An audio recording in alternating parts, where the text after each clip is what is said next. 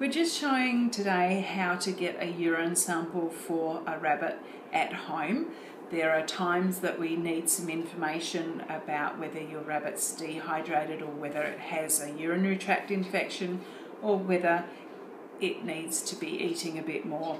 We can express bladders at the clinic, but there are certain times that it's more convenient to do that at home. So we have our corner litter trays. You can also use your normal litter trays. We want to make sure it's absolutely clean so we can wipe it out, but making sure it's clean before you get a sample. So take out any newspaper and take out any pine shavings or recycled paper, clean it.